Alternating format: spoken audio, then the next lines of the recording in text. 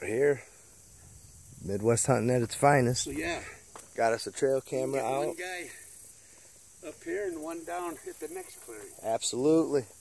Out here with the grandpa, we're gonna slay us a fucking deer this year. Hopefully. I don't know if you can see it, but trail camera's on that little branch right there. A little tree right there. I'm hoping we did our homework right, because if we come over here,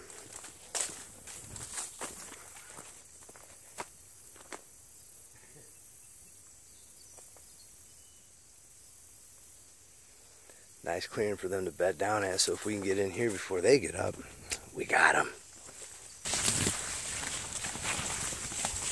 And I don't think we'd have to set up a doghouse.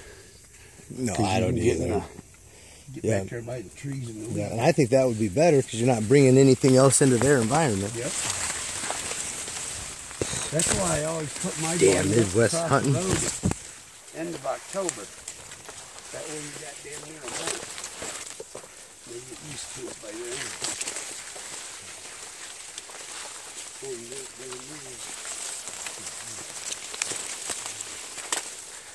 Hopefully this pays off, then we get one. All you can do is try. People, all you can do is try.